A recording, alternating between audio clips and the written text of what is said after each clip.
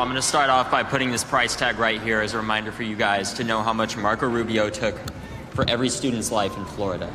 $1.05. It's more important to depict David Hogg and his latest opinion on the NRA versus real people who don't want to see this happen, who lost someone very close to them. When politicians say that your voice doesn't matter because the NRA owns them, we say no more. I actually hung up on the White House the other day. You hung up on the White House? Yeah. There's a clear-cut way to getting legislation passed, and there's a clear-cut way to getting adults to listen to you.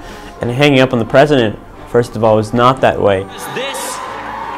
This is not cutting it. Now is the time to come together, not as Democrats, not as Republicans, but as Americans. Even though they're Republicans and conservatives, they've reached across the aisle and they're doing the necessary work to make sure this doesn't happen. These are the people that need to be blasted across the headlines every single day. What type of person are you when you want to see more money than children's lives? What type of person does that? They can practice their Second Amendment rights all they want. I don't give a about that. Legal law-abiding gun owners of America, not all Stoneman Douglas students hate you and think you're extreme. We can and we will change the world.